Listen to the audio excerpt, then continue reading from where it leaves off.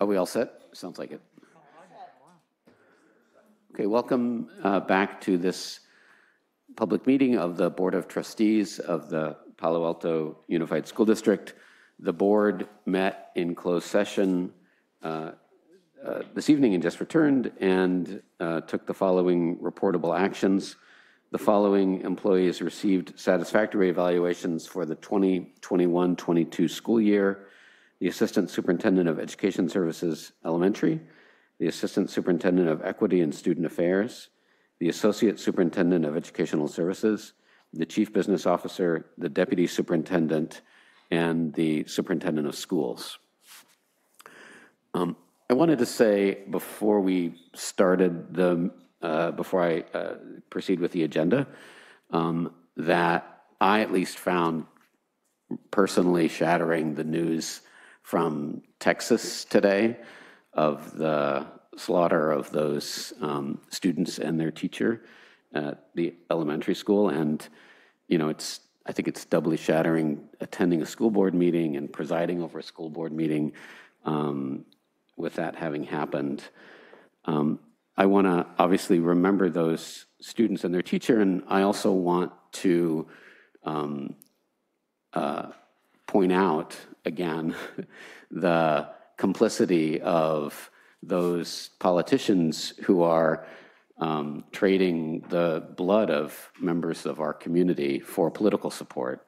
It's, I think, no accident that Donald Trump and Greg Abbott and Ted Cruz are going to be attending the meeting of the National Rifle Association in Houston, I think this week, at which they'll collect the political support that is being paid for with those lives. So I think we just need to redouble our efforts to get real gun control in this country. Students should feel safe at school, and now they can't. So I think that's tragic.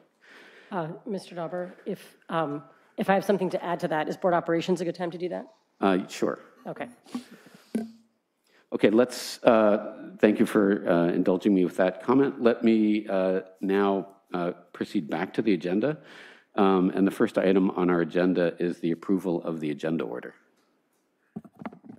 I move to approve the agenda order. Second. Student board members, preferential vote? Aye. Aye. Board members, all in favor? Aye. Any opposed? The agenda order is approved. The first item on our agenda is the last of our student board member reports for this year. Shall we start with Ms. Acosta? Hi, everyone. So in the last few weeks of school, Pali has had and are continue to having a lot of events to kind of wrap up the school year. First off, junior-senior prom was on the 14th at the Exploratorium, and it was a very fun experience being able to play with all the exhibits and dance and have a good time with our peers. And something that was even better about it was that the event was not a super spreader. I think the week after prom, we had around 30 cases in the entire school, which was really good, and I was really happy that everyone was staying safe. Secondly, the last site council meeting was on May 16th, where they wrapped the school year up and the site council meetings up with opinions from students, staff, parents, etc., about how to improve next year and how to improve communication throughout the school and with the rest of the community. ASB held teacher appreciation card making on 5/17, and ASB put the cards in their mailboxes the following day. Pali had a choir concert on the 18th. There was also an instrumental concert on the 19th. as well as the third Quadcella Day, where there were solo performances from peers, and Pally's Kazoo Club performed a song, which was really amazing. On the 20th, we had Pally Play, which was an extended lunch where we were given barbecue, and there were games on the quad, such as spike ball and volleyball, and there was a class-wide competition that the juniors won in. It was a fashion show competition. SJP had their Junk Couture fashion show on the 20th, and last week we finished up AP testing. As for upcoming events, we have the senior awards ceremony on Thursday the 26th, senior signing day for athletes who are playing at the college level on the 27th, as well as senior celebration where the school comes together and we have dancers and speakers. We have yearbook distribution tomorrow. The juniors are ending their junior year strong and starting off with their class unity for senior year, coming with various dress-up days. So on Friday, they had movie character day, and on Thursday, they're going to have what they call Toes Out Thursday, where they wear sandals to school. As for publications, CMAG released a publication today. Campy released last week, and Verde is releasing this Thursday and will be passing out copies at graduation. And finally, graduation is on June 1st at 5:30, which is very exciting for the class of 2022. Lastly, as it is Annika and I's last board meeting as the Gunn and Pally board representatives, I personally want to thank PAUSD for giving me, alongside other students, the opportunity to represent our schools at board meetings and kind of get an inside look on how the district runs. I also want to thank Pally for an amazing high school experience, as well as the board and the rest of the school district for welcoming Annika and I this year and working with us. This year has been amazing, and I can't wait to see what the future board reps do. Thank you. Thank you. Ms. Burney. Thank you. So yeah, we're nearing the end of the year. Very near, in fact. This week is senior finals, and next week, Gunn will be holding graduation for their seniors on Wednesday, as well as finals for all of the other students. Paper toss is this Friday, as well as senior sunset. Senior showcase, where seniors will be recognized for their work these past 4 years, will be held tomorrow. And the yearbook, which the yearbook staff has been working tirelessly on this past year, will be released tomorrow. The Oracle released their final issue of the year last Friday, with next year's staff stepping into their new positions. And the Oracle senior issue will be out this Friday, celebrating our seniors and offering insight into what they'll be doing in the future.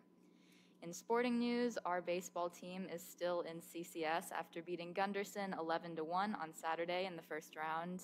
They have a game today. I don't think that game's finished yet, but fingers crossed that they're still going. Seniors Sharona Schwab and sophomore Avery Edelman qualified for the CIF state track meet in Fresno this Friday, and I join Gunn in wishing them good luck. I also just wanted to take a second to acknowledge the passing of one of Gunn's beloved teachers, Miss Lori, known by staff, parents, and students alike as a very kind teacher who would always go out of her way to help students and foster their love for physics. Her loss is just immeasurable, and she'll be very dearly missed.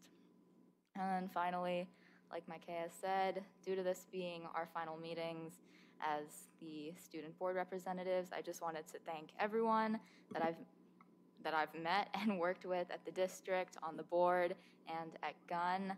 It has been such an honor to serve in this position, and I'm so grateful for everyone that has helped me along the way. I wanted to specifically give my thanks to all of the students at Gunn that I have had just the absolute honor of representing this year, and I want to thank them for trusting me to do this job and for being the best group of students who I could have ever had the pleasure to represent. It's been a fantastic year, and I know you'll be in good hands next year with Daniel Pan, who will be taking over for me as my successor. And so it's been a great 13 years in the district, and I know the class of 2022 is excited for what's next. Thank you. Thank you so much. We'll miss your reports. Fortunately, the next item on our agenda is Student Board Representative recognition. And So that's the moment where we get to say thank you for your service to the board and to the students of the district and really to the community. This is the way that students in our high schools have their voices heard at board meetings. And it's an important position. This isn't a position that we dreamed up. This is a position that the state education code authorizes because of the importance of the work that you are doing to the decisions that we are making at this level. And I also understand that what we're seeing here is the tip of the iceberg, that you've spent a lot of time consulting with your fellow students about the issues that are going on in the district and, informing yourself about the implications of the decisions we're making for your fellow students. And we deeply appreciate that. It's extremely helpful to us to hear your input. So thank you for that. It may not be obvious to you when we don't agree with you with your preferential vote, but we are always listening and always learning. So thank you for that. I have presents, and when I say I want to thank Vice President DeBrienza because these are excellent presents. You are not in the position of board reps when I was the vice president, so. I'm pretty sure I did. Yeah, it could be that Ms. DeBrienza took care of this that time. You're going to love these, and let me pass them to you. Let me pass them down. You guys helped us with the shirts. Yeah, thank you. And they're just a small token of the appreciation that we have. Should I open them? Sure, you can open them. Yeah, go ahead. Is it okay if we talk about you while you're opening them?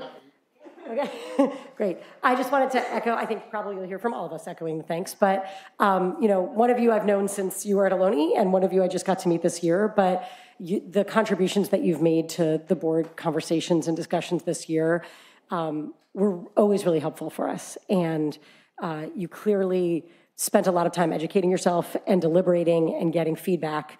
And you just showed up here every time and spoke so clearly about your position and why. And I appreciate it, especially your desire to bring Zoom comments back, because I think that was very convincing to people.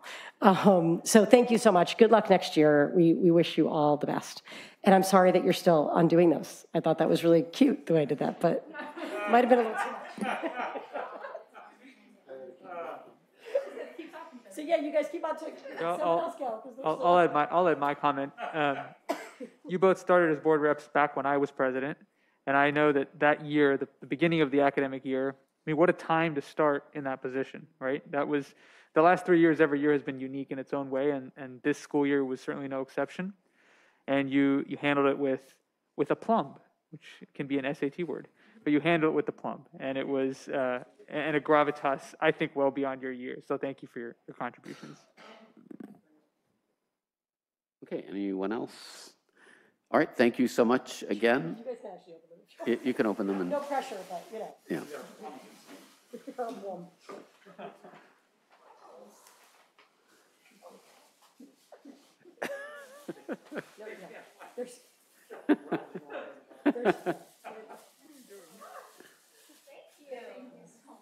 It seems like that might come in handy. Yeah. Thank you, guys.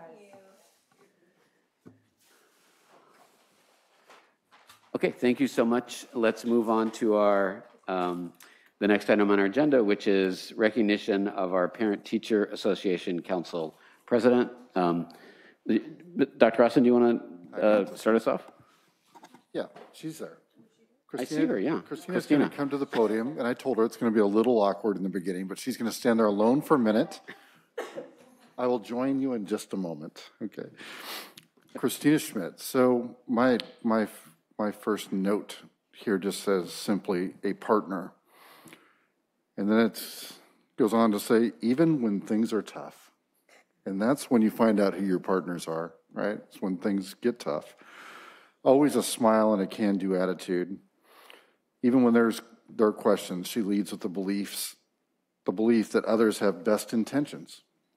That's such a great starting point, especially right now when that's not always the case. Christina leads without any personal request. She brings things forward, even if they affect others and not necessarily her or things that she holds the closest.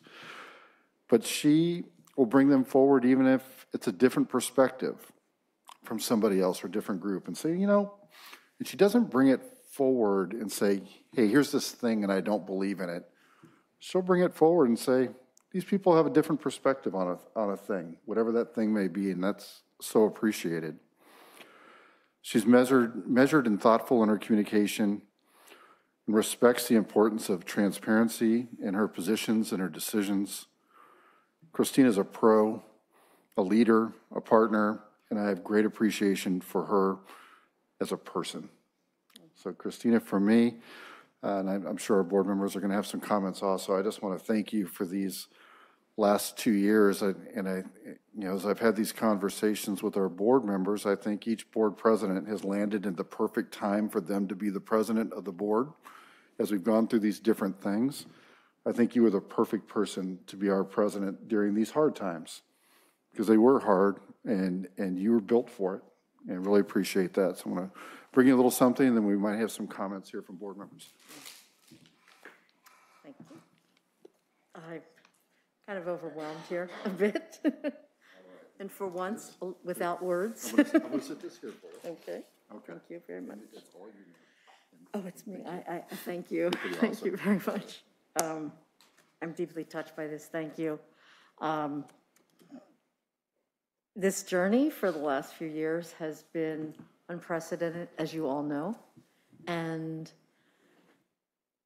no one could have told me this was going to happen in advance.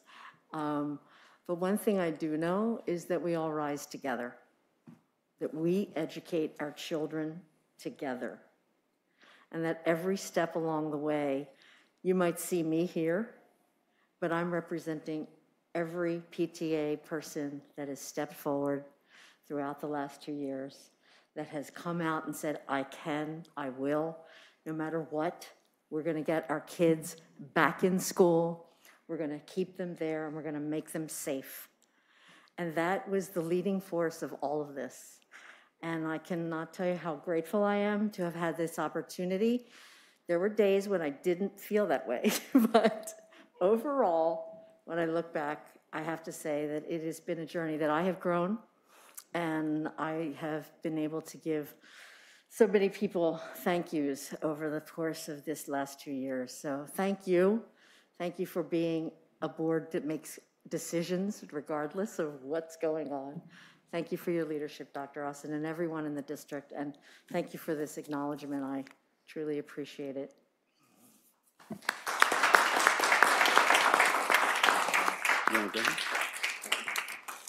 Ms. Schmidt, I just want to say, as you walk away, which is fine, your leadership during this crazy past few years we've had has been just so impressive and so inspiring. And every single time you and I have spoken, you have been laser focused on the students of our district, on the staff of our district, on the families and what they need at the time, whether it's reopening schools or whether it's mandates or whether it's whatever it is, and been laser focused on equity. And it has been such a privilege to be going on this equity journey here in the district and to have PTAC going along with us. I think in a way that we aren't always as aligned. And I really want to thank you for all of your service and for caring about all the right things. Thank you. I just want to reiterate, Christina, Dr. Austin's use of the word partner. I can't tell you how wonderful it has been to have you as a partner this past 2 years, and really, I think of it as most respectful interpretation. When I think of you, you just embody that. You always have the most respectful interpretation. Even if you're frustrated and you're expressing your frustration, you're always coming at it, then looking immediately. I think of it as the lawyer in you, looking immediately for the other side. Where are they coming from? What's the emotion that's driving this? And I've so appreciated problem solving with you. I mean, how many times we've been on the phone, talking through something that feels impossible, and then we figure out a solution and a way to move forward. It's been really inspiring, and I've never known another PTAC president on the board, and I'm have to say I'm a little nervous. You have big shoes to fill for the partner role. So thank you so much.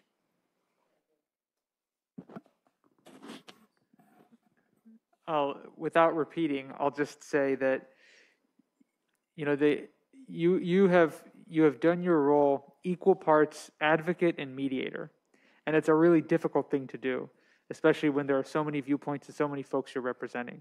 It's hard enough when there are 5 of us, and you did it as the president of PTAC, and you did a great job. And as Jesse said, you know, your input and your insight into what was happening with our families is invaluable and has been invaluable for me as a board member in analyzing the issues that we do through the lens of those families whom you've been able to bring their voices to us. So thank you.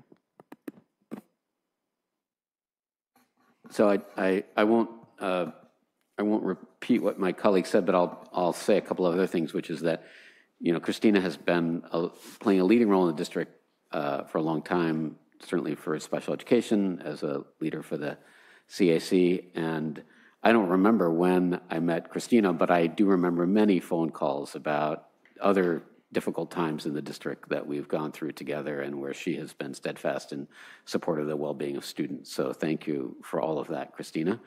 And I also have to thank, sitting next to Christina, Stephen, because Christina is not the only member of her family who contributes to the district. Stephen is undoubtedly the longest serving parent member of the Board Policy Review Committee, and has contributed in extraordinary ways to the quality of the board policies that we've produced. So thank you also to Stephen. Okay, thank you so much. That was a nice way to spend the last 20 minutes in recognizing the contributions of these extraordinary folks. Let's move on then to the next item on our agenda, which is the superintendent's report. Dr. Austin. I'll be brief, but Mr. Dauber, you know, I think the Texas shooting is on everyone's mind. We have principals who are sending us draft messages that they'd like to send out tonight. We've told them all, go ahead. We'll have something out from tomorrow, but yeah, there's so much to process. And you know, I think the hardest, I don't know if it's the hardest, I know what's first in my mind right now is the fact that we're talking about another one. You know, it's, I don't know. I don't know, yeah, tough one. So when we get the right words down, we'll send them out. We don't have them right now. Thank you. I'd also like to thank our school board members, and it's so fun. I get to meet with them before all of our meetings. We talk sometimes about the agenda and then other things. And sometimes, well, we always touch the agenda. And these guys, they showed up prepared for every one of those meetings because they were prepared for our board meetings. They'd read the packets. I don't know, it's almost embarrassing how many times they asked me questions. I was like, hey, Carolyn, can you come down and explain this? You know, hey, Sharon, can you spend some time? Which is so good. They got into it and also advocated for their school sites. They were part of discussions beyond this board table and led beyond this board table. I just really enjoyed getting to know both of you. So thank you from my seat. So our students across the district will graduate before our next meeting.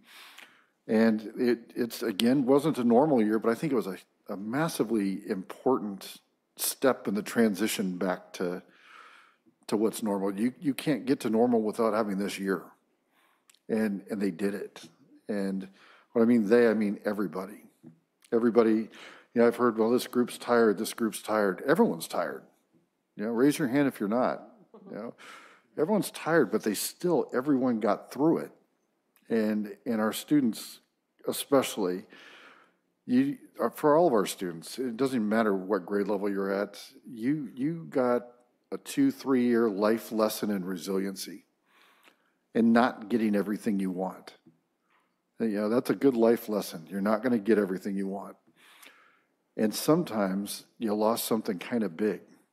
You know, I look back to a couple of years ago, you you know, in the grand scheme of the universe, prom is not the most important thing, but it sure is when you're a junior and senior. And you miss some of those things. Like we talked about, you know, kids missed what it's like to share a sandwich with their buddy. You know, kids missed what it was like to just hold hands and sit next to each other for a while.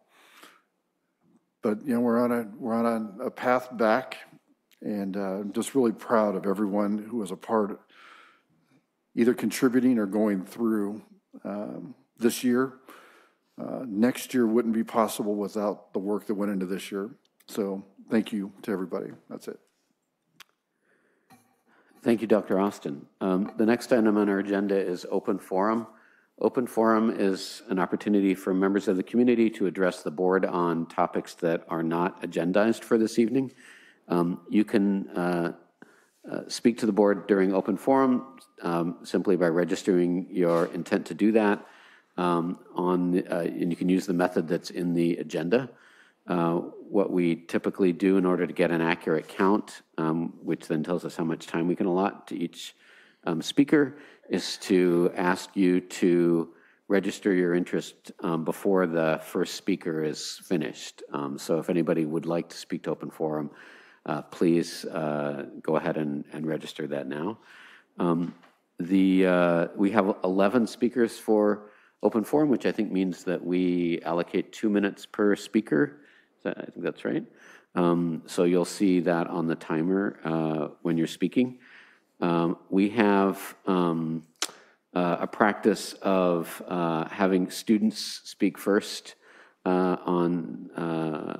during these opportunities for public comment. So, and we do have a couple of students, so I'll ask them to speak first, and then we'll go through the list. So let's start with, I have Isaac and Janie Pratt have indicated that they're students, and there's 2 slots, so I'm assuming one is Isaac and the other is Janie, so I'll have you come up. Oh, okay, well, you can, as long as you're adjacent to a student, that's good enough. Okay. Do you want to start? Okay, so we're here because of Kids' Choice, which is being shrunk into 2 classrooms from 3. Kids' Choice was struggling with having to deny a lot of kids the opportunity to be in their program before they got the 3rd classroom. And now we're being told that the 3rd classroom is being taken away, which means that some of these kids won't be able to go to Kids' Choice. And when I told Isaac about this, he wanted to come and talk about what Kids' Choice meant for him and why it's important that any kid who wants to has the opportunity to join Kids' Choice, which means having a 3rd classroom. So hold on, let me just, can we start a timer for Isaac now so that make sure he gets the time? Okay, go ahead, Isaac, thank you. So, one of the reasons why we should keep Kids' Choices as 3 classrooms is because not only will less kids be able to join, but less kids will be able to have like Legos and other things that are mainly at Kids' Choice. Kids' Choice has a lot of options that are indoors and outdoors. Lots of fun games outdoors, and lots of fun board games and Legos and other toys and games inside. Isaac's been in Kids' Choice since he was in kindergarten. He loves it. He has friends. It's an opportunity for them to have a choice to do play after school. It's not more school. It's not more education. And yet they learn how to cooperate. They learn how to play. And it's really important to him that he gets to continue in Kids' Choice next year and that other kids coming into the school will have that opportunity because it's been an incredible opportunity for him. Yeah. Done? Thank you. Thank you. Next speaker is Jonathan Luck, who will be followed by Latika Hartman.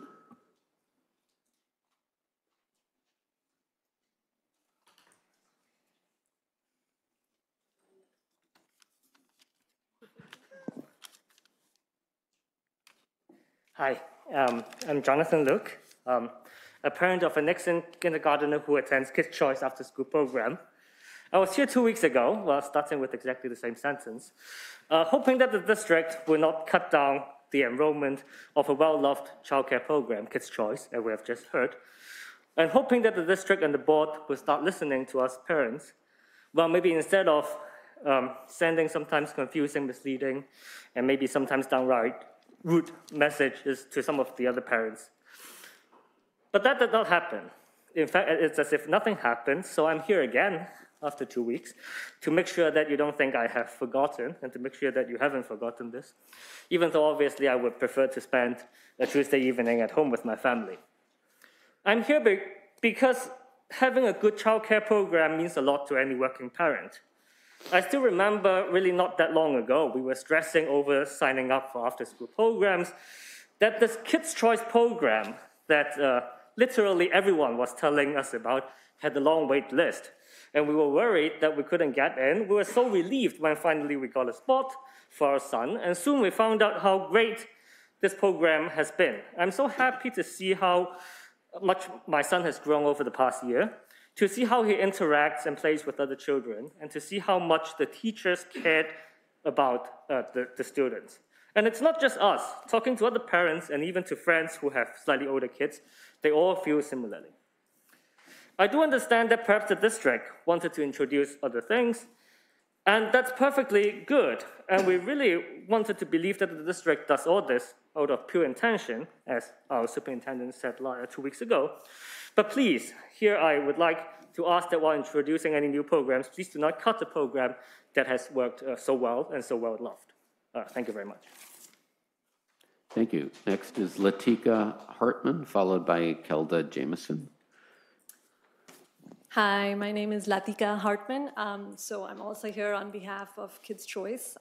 So I just want to say, when we joined the district, my son was a second grader, and we had experience with another childcare provider, and he couldn't, I always had to show up early to pick him up. He couldn't wait to leave. We come to Nixon, we enroll in Kids' Choice. It's a different world. Like, if I show up at 5:30, Mom, why are you here? I'm not going to make eye contact with you. That's not my mother there.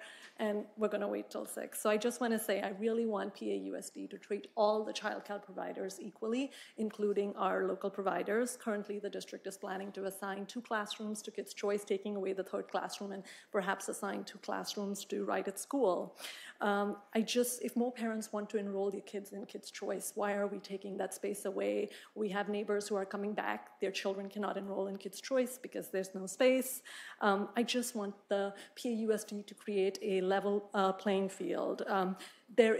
All the parents here are diverse. They have different demands. There is enough. Why force parents?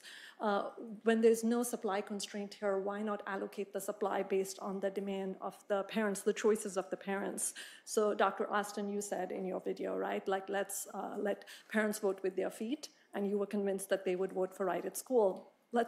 I'm just asking you, let parents vote with their feet. So if parents decide they want to go to Right at School, let them go to Right at School. And if they want to go to Kids' Choice, let them go to Kids' Choice. So I think that's kind of all I wanted to say. And I really urge both the board and people at PAUSD, like, I am a huge Warriors fan. I don't want to be here today. I want to be watching the Warriors game. And I'm here because, like, Neri and Lorraine are special. They are there, like, they own that place. They love the children. They can tell you stories about every child there. And I don't know about Right at School as well, but generally organizations where the owners are a bit divorced from the people who do the day-to-day operations, they don't work quite the same way. So that's it. Thank you. Thank you. Next is Kelda Jameson, followed by Stephen Davis. Hello. I know that the board considers after-school care decisions to be outside your bailiwick, and so I beg your patience and forbearance for listening to us one more time. We would like to know if Right at School and Kids' Choice are considered by the district office to be equivalent program partners with the same licensing requirements for staff, safety, nutrition, et cetera, lease agreements with this district and the city. And is RAS considered an enrichment program, as some of its advertising language indicates, a child care provider, or something else entirely? Have all providers been asked to develop program plans that align with state guidelines? If they haven't, will they be? Will PAC and KC proposals be met by the superintendent, whoever makes these decisions, with an eye to bringing everyone into alignment or with the intent of jettisoning some providers over others?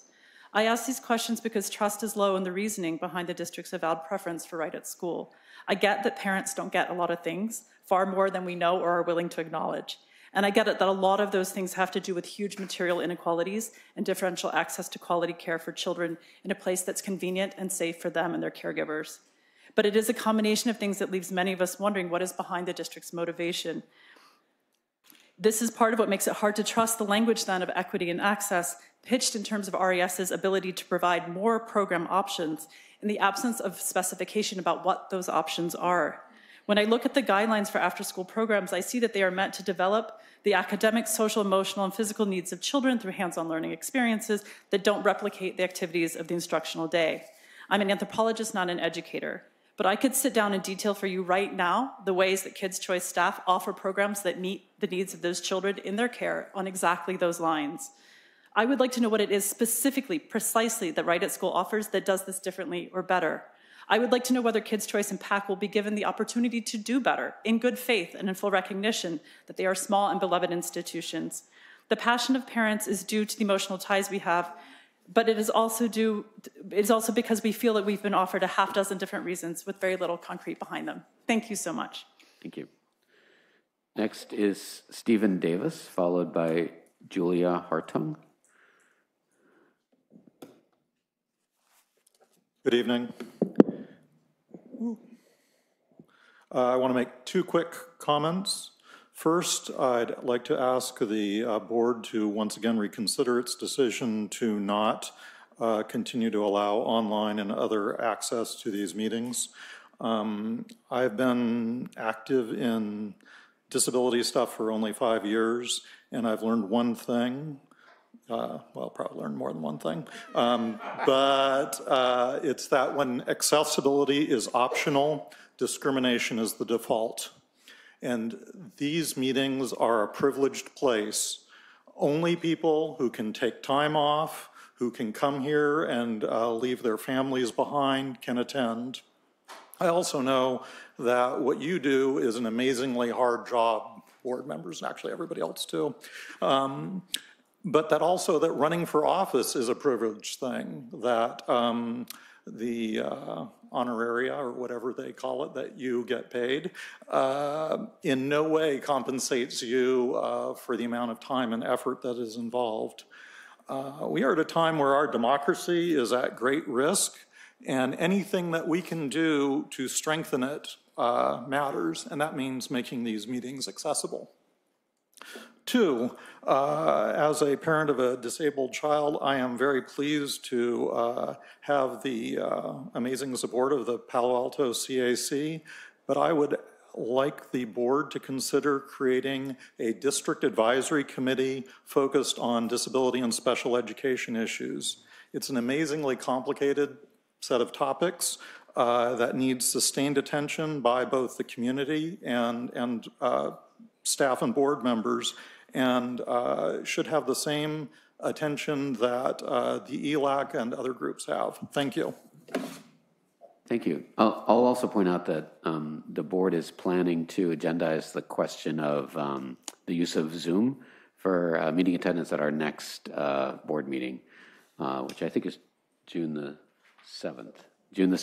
So that agenda isn't finalized, but that's what I expect. So there'll be an opportunity to address the board and to hear the board discussion on that at that point. Next is Julia Hartung, followed by Stacy Ashland. Good evening, and thank you. I'm here on behalf of my husband and my 2 children, all in support of Kids' Choice. We are Nixon parents, and our 2 kids have attended Kids' Choice. Our son since first kindergarten 4 years ago, and our daughter for the last 2 years.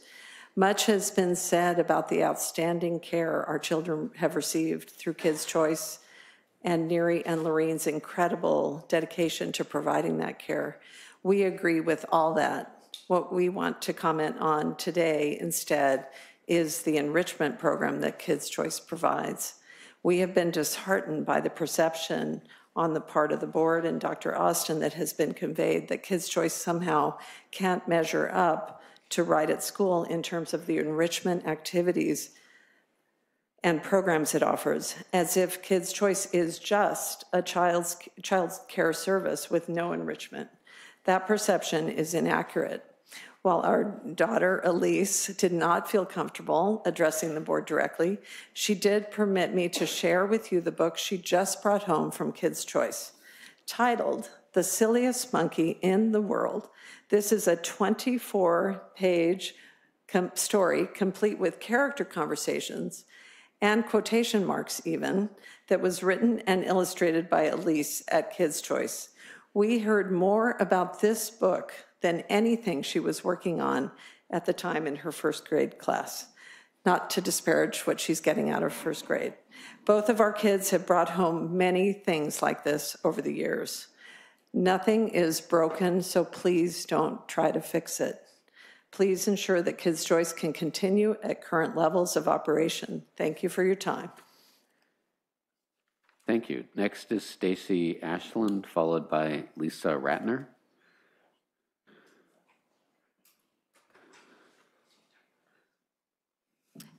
Thank you, board members. My name is Stacy Ashland, and I'm the parent of 2 children who are young adults and have graduated from Palo Alto Unified School District.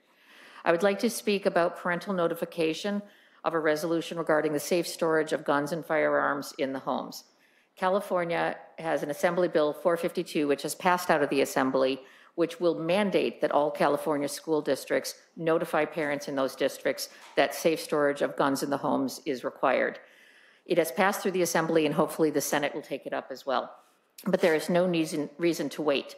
Both Sequoia Union High School District, just north of here, and Mountain View Wisman School District, just south of here, are just 2 of our nearest school boards to have already passed such a resolution.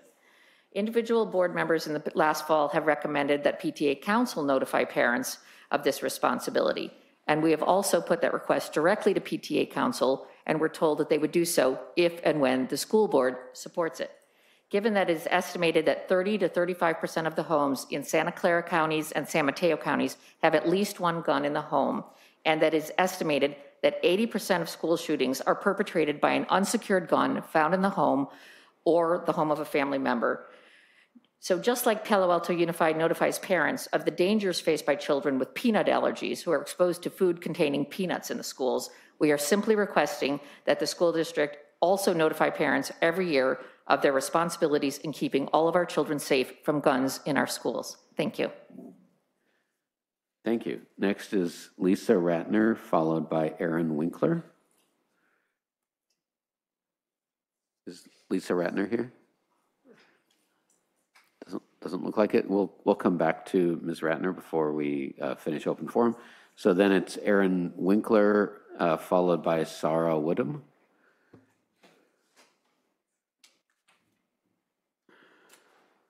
Hello. So something about this Kids' Choice thing just doesn't make sense to me, right? There's clearly a lot of parents who care, like really, really care. And what they're asking for seems like a no-brainer.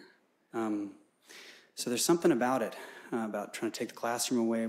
You could just let them have it. It doesn't hurt anything, didn't cost anything. And we're all definitely on the same team. Like, I know that, right? We all are only here because we care about kids' education, right? I know none of you are here for any other reason, and I'm certainly not here for any other reason, and we all feel strongly about today's news, right? We're all in agreement about a lot of things. We're all definitely on the same team, so there's got to be something else. I'm trying to figure it out. I'm thinking maybe there's just like a built-in adversarial thing, right? Maybe parents are gonna be demanding, and school boards admins are gonna have to say no about stuff, and maybe parents are gonna be annoying, and you all are gonna be the people doing the work sometimes, right? Well, okay, so if there's just some built-in adversarialness, let's maybe just manage it in a healthier way, right? So I'm gonna have an idea.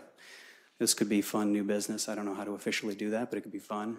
I say we get a gym, one of the high school gyms, one of the junior high gyms. We can sell popcorn, make it a fundraiser, and let's do a admins and school board versus parents dodgeball game. You think I'm kidding? I'm not kidding. It sounds like a lot of fun, and you can pelt us with dodgeballs, and we can pelt you with dodgeballs, and the kids can yell and scream and have a really nice time. I mean, that actually sounds like a really nice time to me. And then maybe you can just let Kids Choice have the classroom, and I can be reading to my kids right now instead of being here, right? Anyway, thanks. Thank you. Next is Sarah Woodham, followed by Amelia Creamer. Hi. I'd actually like to talk about and actually, Ken, you just mentioned that it's going to come up, so I don't know, I'm going to say this anyway, that the business about not being able to call in comments. Mm-hmm. So I'll just keep going, like you never said it. It's not agendized tonight, so it's fine, Ms. Woodham. All right, sounds good.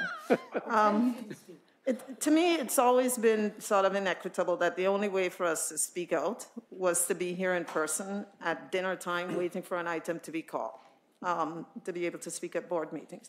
Thanks to COVID, we pivoted and we allowed remote comments into board meetings. Yesterday, I was pretty surprised, if not shocked, to realize that this option had actually been summarily removed, no public discussion. Apparently it's coming. It's just gone. Anyway, there is inherent, I'll just, for point of emphasis, because I'm not sure I'm going to be back in another 2 weeks, there's inherent disproportionality in the burden that this decision not to have remote comments places on families. As a stay-at-home mom in a two-parent household, I live just about a mile away. I myself have found it difficult sometimes to show up on Tuesdays prepared to sit for however long just to make a 3-minute comment. This difficulty is disproportionately harder for many socioeconomically disadvantaged parents and families. As a case point, Dreamcatcher's organization has built up a parent engagement program, which is designed to help parents be better advocates for their kids in the classroom, right up to the board level. It's working. And parents have responded, knowing that they don't have to be here in person. Several of them actually have called in over the last few years. And in fact, I was giving guidance on how to do that yesterday when I realized the option didn't exist anymore. So that's how I found out, by scouring the board packet. I'd just like you to appreciate that besides Ms. Woodham, that's your time. Okay. Yep. But we'll look forward to hearing from you at our next meeting on this topic. Okay. All right, next is Amelia Creamer, and then we'll come back to Lisa Ratner to see if she's here. Hello, my name is Amelia Creamer. I am a recent graduate from Gunn High School in the class of 2020, and today I'd like to speak about the now over 1-year-old city ordinance requiring guns be stored unloaded and securely locked. Given today's tragedy in Texas, it is now more than ever imperative that parents are notified of their legal and moral responsibility to ensure that any and all guns in the home are stored safely and securely. As I recently graduated, I am acutely aware of the terrifyingly frequent lockdown drills that I and other students have to go through. We deserve to be able to feel safe in our schools, and therefore I request that the school board take our safety into consideration and notify the parents in our district of their legal and moral duties. Thank you. Thank you. So our next speaker is coming back to Lisa Ratner to see if she is here. Not seeing her, that concludes open forum. And the next item on our agenda is the approval of the consent calendar. Items on the consent calendar are approved all at once without discussion, except that if a member of the community or a board member wants to discuss an item, then we pull it from the consent calendar and put it on our action agenda for separate consideration and discussion. I don't have any comments for items on the consent calendar from members of the community. Board members? I'd like to move that we approve the consent calendar as presented. Second. So it's been moved and seconded that we approve the consent calendar as presented. Student board members, preferential vote? Aye. Aye. Board members, all in favor? Aye. Aye. Any opposed? The items on the consent calendar are approved. The next item on our agenda is the first of our action items, which is item 5A, the authorization to award contract for the Gunn High School temporary administration facility. This is Mr. Holmes, Ms. Chow, are you going to start us off? Yes, Mr. Hodges will be presenting these next 3 items on our action agenda for this evening as Mr. Holm is out of country. Okay, great. Mr. Hodges. Good evening, everyone. So the first project we have is the construction of the temporary administration facility at Gunn High School. We received 4 bids on May 10th, and we are recommending awarding a contract to Ron Paris Construction, and this will be their first project with the district. I'll take any questions. Any comments or questions from board members? Mr. Collins? I move that we authorize staff to award the contract as presented. I'll second. So it's been moved and seconded that we authorize the contract as presented. Is there any further discussion or questions? Student board members, preferential vote? Aye. Aye. Board members, all in favor? Aye. Aye. Any opposed? Motion carries. Next is item B, authorization to award a contract for the Palo Alto High School temporary administration facility.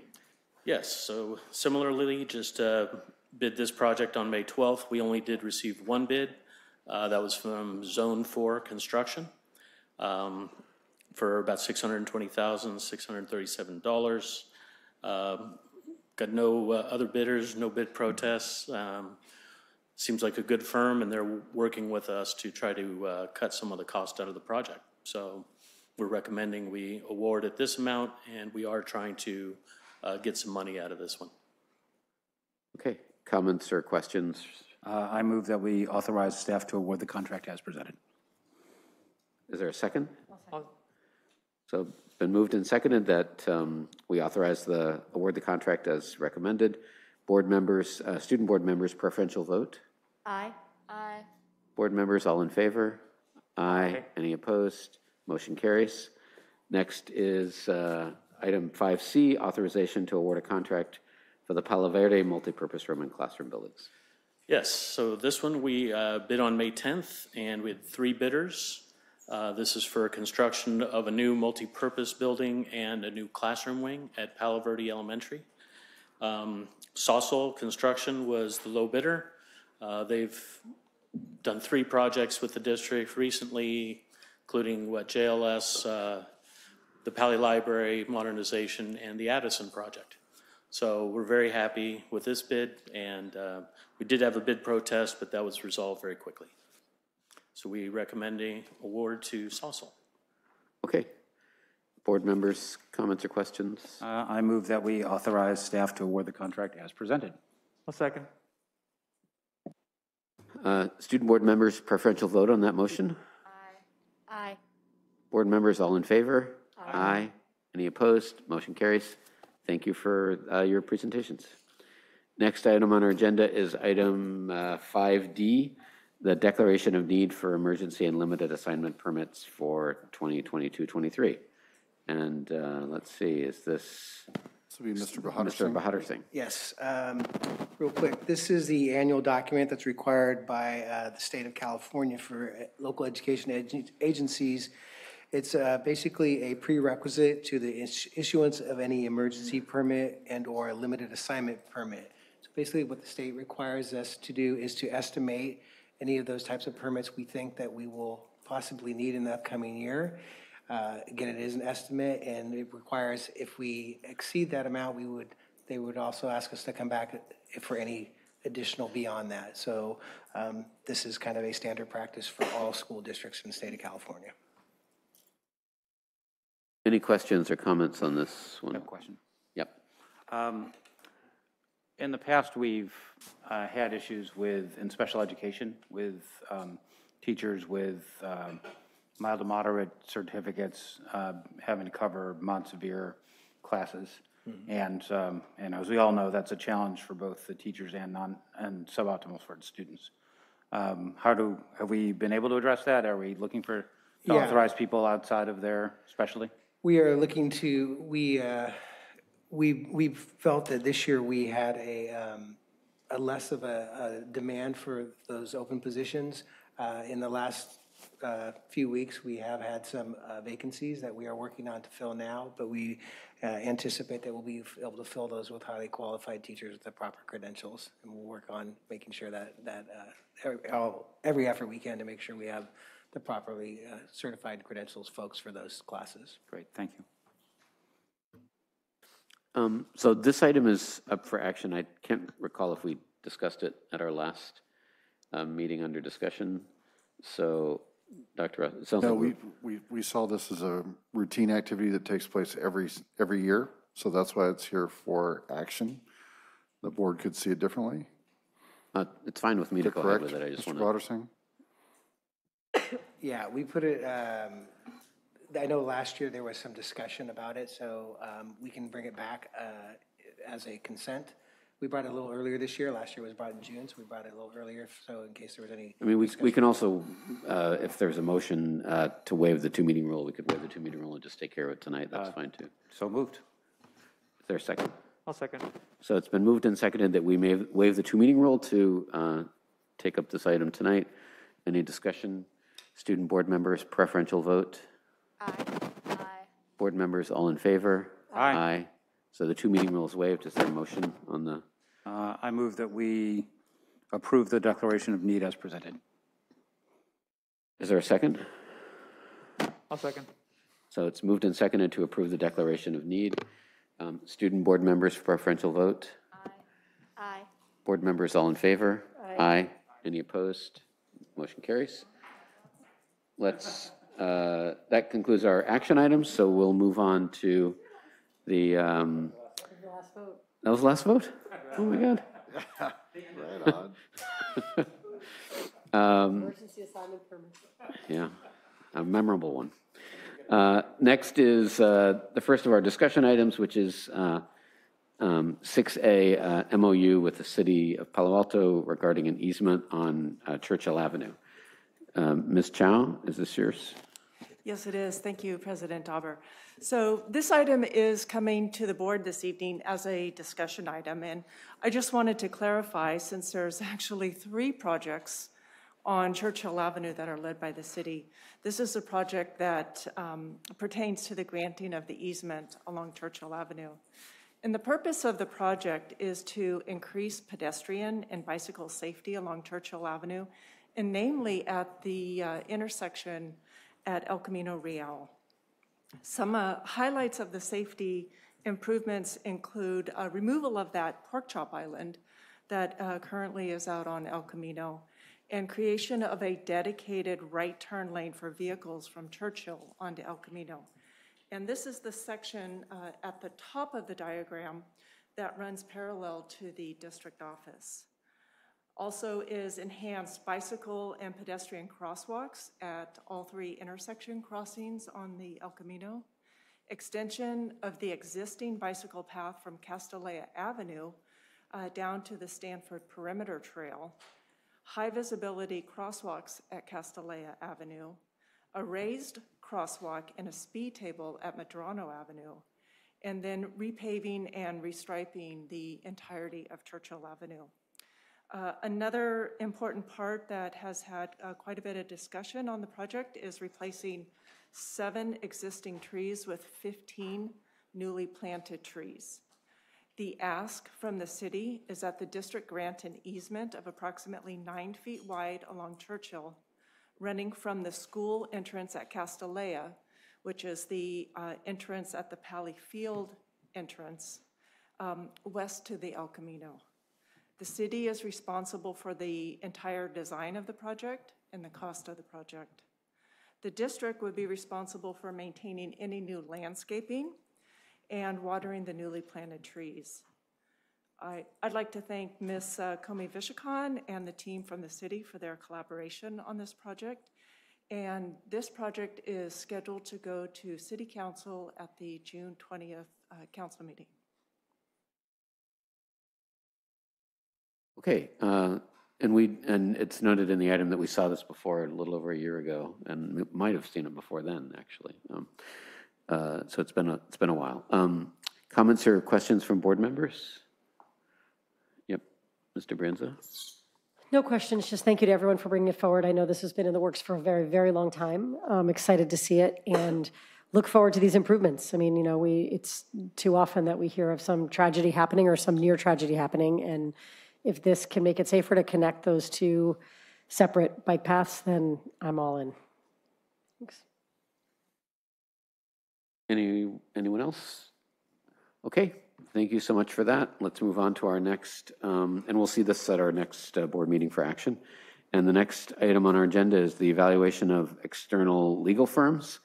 And this is Ms. Vashakan. Ms. Vashakan. Thank you, Mr. Dover. This is an item we bring each year.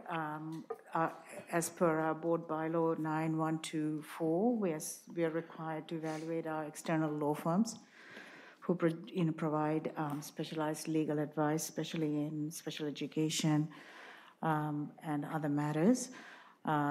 So we're required to evaluate them on 4 criteria: reasonableness of fees and quality of the advice and responsiveness, and the results that they obtain for the districts. 3 parties are supposed to do this evaluation: the board, the superintendent, and the general counsel. So we do seek feedback and evaluate them. The ratings are shown on the board item. We've also outlined the names of the attorneys that we work with, as well as the name of the firms and what sort of areas that they provide advice in. And you can actually see the ratings that we've provided. I personally work closely with all of these attorneys, so I would be, I'm satisfied with the services that they provide, and then we would be requiring them. Soon we'll be asking that their contracts be renewed. These firms were chosen after an RFP process 2 years ago in 2020, and we'll have the next RFP process in 2023, next year. So that's when they will be up for another new bidding process. So overall, we are satisfied with the services. Unless you have any other questions for me, that's all from me. Okay, and so we'll be bringing this back for action at the next meeting for satisfactory evaluations or not, depending on what the board wants to do. That's correct. Yeah. Comments or questions from board members? Anyone? Okay, thank you for that, and we'll see this again at the next meeting then. That concludes our discussion items. Next is item 7A, which is a staff report on adult school highlights. And I'd like to bring up our adult school principal, Tom Keating. And come on up, Tom. And we're excited to share some things. And we just finished our evaluations of all principals. And that is not just an evaluation, it's a conversation. And every time we meet with Tom to hear about the adult school, we say to ourselves, we need to share some of this. There's some really good things that are happening there. So we've asked Tom to just do a brief highlight for us. And Tom had transitioned into his position from Pali High School and has just hit the ground running and has added value and just built on a program that was already successful, and we really appreciate his efforts. So Tom, thank you. Well, I want to start off by saying how grateful I am to be here, really to talk about the staff, the instructors, and the incredible students we have at Palo Alto Adult School. I've had a fairly long career in education, and I have to say this is really one of the highlights. Did you get enough of that? I'm pretty loud as a teacher. So it's basically been one of the highlights of my varied career, which I can share with you sometime. We have 3 signature programs: preschool families, community education, and English as a second language. This past year, we're going to celebrate a 75-year anniversary of preschool family, and we also a 100-year anniversary of the adult school. In general, our community courses. However, pandemic has not allowed us to do so. We're hoping perhaps to be able to do it in the fall. If that doesn't happen, I think we're going to have to wait to the next 100 years. So just looking at our numbers, though, we had to really pull in tight before I got there with the pandemic. And you'll see as we move through the last 4 years that there was quite a dip last year. But this year we've made a really nice rebound, I think. And working with my colleagues at other adult schools, we've been fortunate that we could guarantee the safety of our students and get folks back into the classroom. Also, we've continued on with online. We learned that there was some real value in some of the online sections of courses we had. So now we have really a rich mix, and we reach out to touch more people. We have one Spanish teacher who has a section online where he has people in New Zealand, South Africa, all over the world. And whenever I come by, he says, Tom, say hello to all my students out there. So I wave into the Zoom camera. It's really quite extraordinary. Pardon me, let's see. There we go. Preschool Family is really quite a unique and honored program. It's centered upon parent participation, coupled with parent education courses in the evening, hence the adult school piece of it. And it's all based around play. And I've had the pleasure of going and playing with the kids with the wooden train track, the toddlers, reliving my childhood. And then in the evening, attending with the parents to learn about raising children. And with that, supporting each other and forming community. And if there's one thing I've seen come into the adult school, it's all about authentic community and communities that thrive around these different programs. Likewise, English as a Second Language program, and I wish you could see these pictures of the diversity of the students that are here. We have 2 different sections. During the day, they're at Greendale School, moving over to Coverly, and it's made up of really a diverse mix of folks affiliated with Stanford that speak other languages and maybe have family at Stanford, au pairs from all over the world. And then in the evening, we have the working folks that are looking to improve their language skills and move through a master's language and also take advantage of some more advanced classes. And I put this, I know this is I've been talking about PowerPoint to a class, and this is not a very good PowerPoint class, but I hope it just communicates the diversity of the languages of people that are there. It's amazing. In fact, come by and visit all these great folks someday.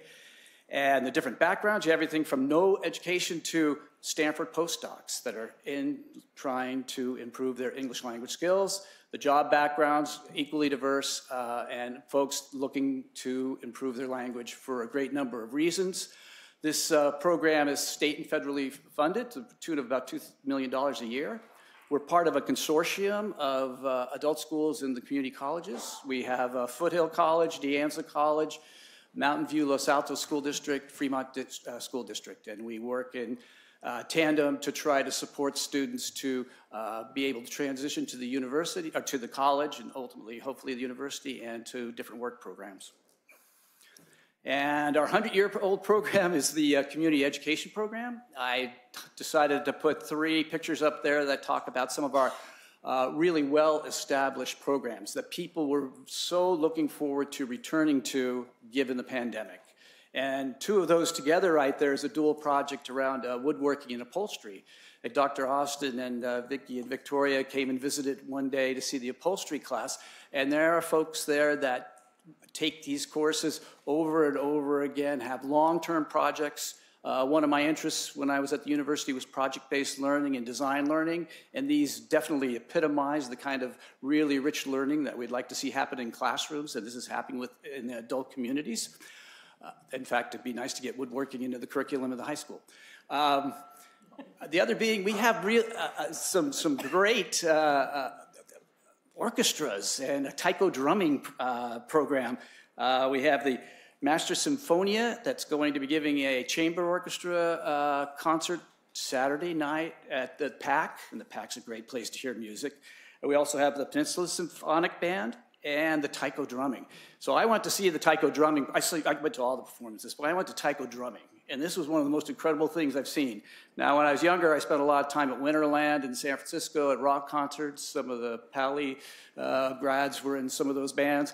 And I have to say that taiko performance by our students and some of the other students in the area was just over the top. So I would like to invite the board and everybody else to come and take advantage of that. And I'll get that info to you.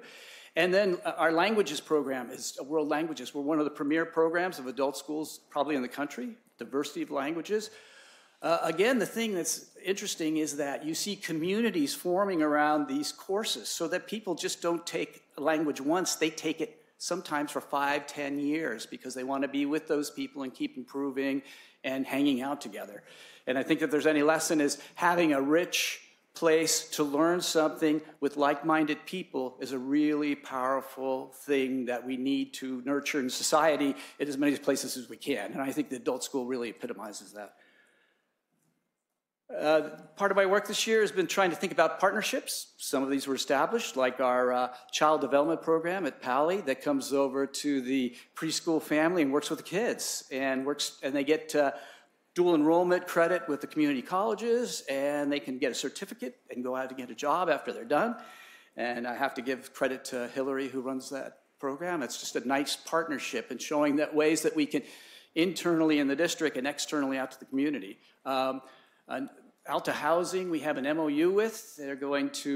They just built some assisted or living spaces for the community. They're going to take about, I think, 100 people in the fall. They're going to provide us with a space there to have a satellite we can hold courses for their people free, and then we can provide services, and we can also use it as a place to offer our ESL classes or anything that we think would be useful to the community. So that should be, keep you updated.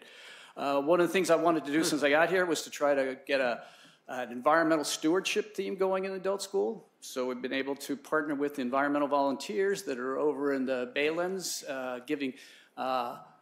hoping to give some actual courses, but they're leading hikes. And I'll tell you more about the hikes in a minute.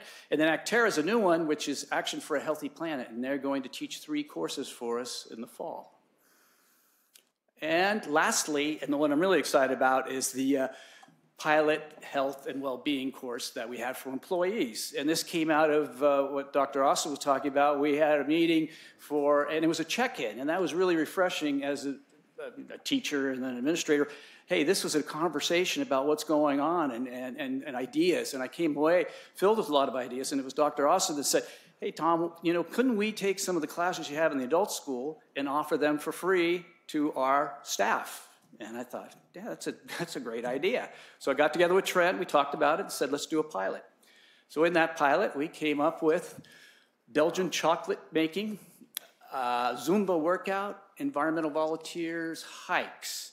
Now, the Belgian chocolate making is taught by one of our district instructors. Turns out that she's from South Africa, and then she studied being a chocolatier in Belgium.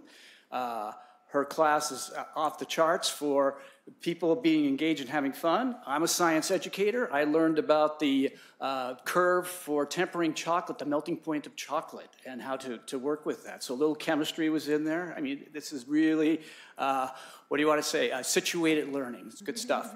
Zumba workout, again, was a huge success. I have the evaluation data. Maybe someday I can come share some of the evaluation data we have in all our programs. And then lastly, the series of hikes. So being a pilot, we're going to get together, probably this summer and try to think, how can we grow this? What's the context? What's appropriate? But the folks that have participated have been overwhelmingly positive. And it's been a good opportunity for us. So with that, I'll take any questions. Thank you. Before we take questions, I want to apologize because I missed a speaker on the easement MOU, and so I should probably offer Liz Gardner an opportunity to speak now, even though the item has passed. Is Ms. Gardner here? Not seeing her. I'll send an email apologizing to her because I have her email here. Questions and comments on adult school? Just to thank you. Really nice to hear the update. Thanks for all your work. Mr. Collins, yeah, and I similarly want to thank you for that great presentation. My wife is a member of the frequent flyer club of the World Language Department, and one of those people who keep coming back for more and has found a real home and community of Italian speakers, of all things, at the adult school, and raves about the quality of her experience there and the instruction. So I can tell you, I hear about it here. I also hear about it at the dinner table, and I think it is a real extraordinarily positive program for the community. Yeah, I can't say enough for the staff and the instructors that were employed by the district. Their dedication, and that they love what they do. And the students that come, they love what they do because they choose to do it. And it's just a really delightful educational environment. Yet another hidden gem in the Palo Alto community. Perhaps our board president can reach out to you to organize Belgium chocolate making as a forum for the next board retreat. I can help you out on that one. Fantastic.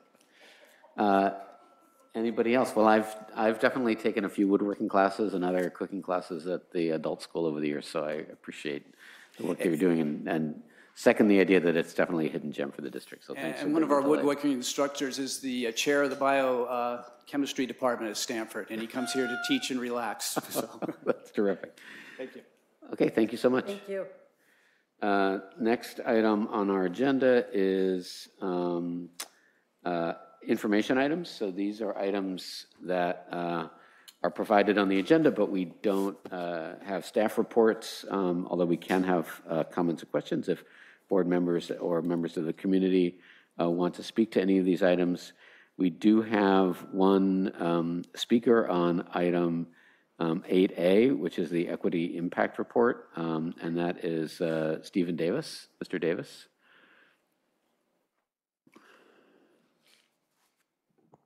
Good evening again. I'd like to speak briefly to the Equity Impact Report. We spent a lot of time talking about the importance of equity and diversity. And I took a look at the content of this report, and I ask that you do too and take it seriously. I was really disappointed. It opened up with basically, it's a 16-page document. I would call 7 pages of front-end boilerplate, followed by 9 pages of bureaucratic bullet point accomplishments that there is no way to fail at. And buried in there in the middle is a modest 3% increase improvement per year. And these are in the areas where we are supposed to be addressing our weaknesses.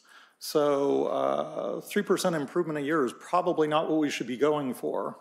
But perhaps more importantly is there's none of the data about our district in that report. No hard data. I got mailed something from California, the California, was it Reading Association? Coalition, sorry, at careads.org. And it finds that using California's data, not their data, that socioeconomically disadvantaged Latino third graders in our state are ranked 279 out of 287. Okay? That's not my number, and presumably that's not their number. That's the state number that is cited as a bullet that will pull state numbers, but they don't actually pull them. They don't pull any of the special ed numbers, which I would usually go on and on about. But what I don't see is real numbers about how we're doing, and then real ambitious goals for doing better. And this is kind of the report I used to be a bureaucrat a long, long time ago, that people would write when they didn't want to do the job, but they had to do a job.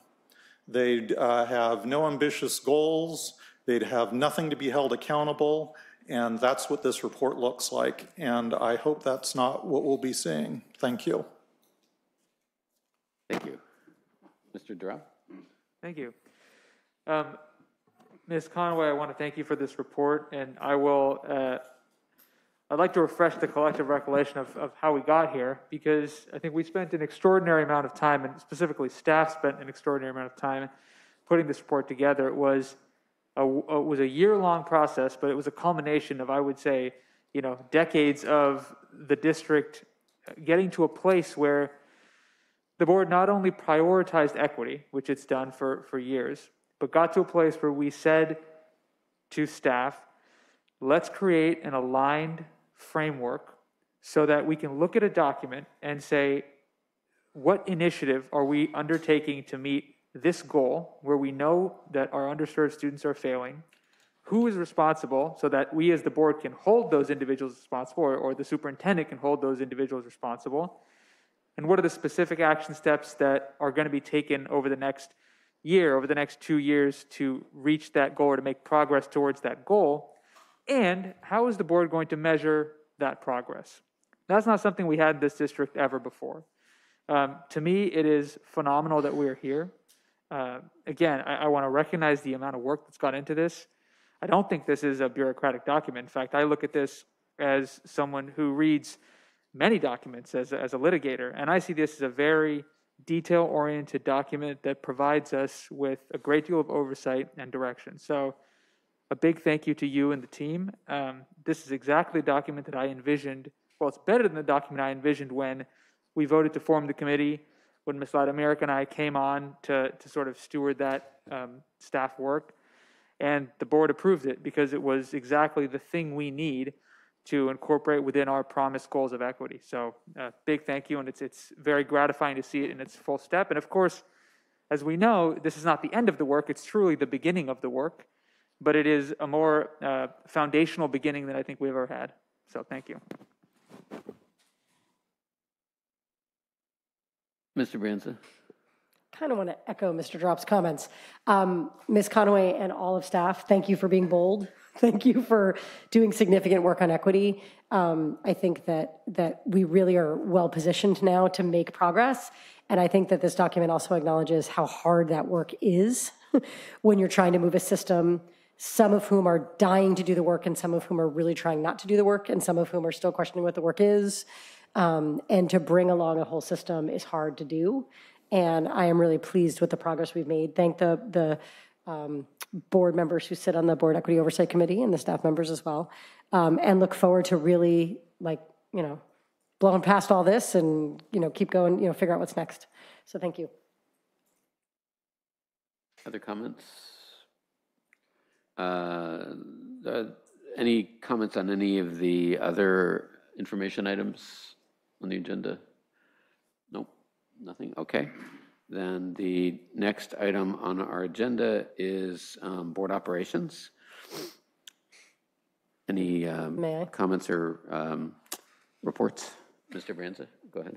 I'm going to skip over what I've done over the past 2 weeks as a board member and just go right to how you started our meeting, Mr. Dauber, about the horrific shooting in Texas, and who knows how many that is in the past, 10 years. And the reason I wanted to bring it up on board operations is because I know that last year the city council passed a safe storage ordinance. And I know that we actually brought this topic up last year, and we felt like it wasn't really directly in our purview, right? That if it was education to parents, then maybe PTAC would do it or whatnot. And I think a couple of things have come to my mind today as I sat here, trying to pull myself up off of the floor and come here tonight. One of which being that PTAC has been very clear in that they will advocate for things that we express an interest in them advocating for, and we have not weighed in on that issue yet. So for that reason alone, I think it may be worth us considering either passing a resolution or making a statement or something. And the other thing is that I don't know if us making sure that families know about the safe storage ordinance is going to save any lives. But I do know that if, God forbid, any gun violence happens in our town and with our families and students, I want to know that we did everything we could have to prevent it. So as much as these horrific stories are what dominate the news, what is a more common way for a child or a teenager to be killed or injured by a gun is it not being safely locked up, and either a toddler getting their hands on it and killing themselves or someone else, or a teenager getting their hands on it and doing themselves harm, or sometimes doing other people harm. So if everyone in our town and in our county and in our state was actually safely storing their firearms so that no one could get them except for the attended person, I think it would be a lot harder for these things to happen. So I want to make sure that we're doing everything we can. And I want to make sure that if PTAC needs some sort of stamp of approval from us to do some education themselves, that we also give that to them. So I would like to maybe agendize what our role is here, what meaningful action we could take soon. Okay, we can definitely take that up in agenda setting. Any other reports or comments for board operations? Nothing? Okay, so that, I think, concludes our agenda, and we are adjourned. Thank you.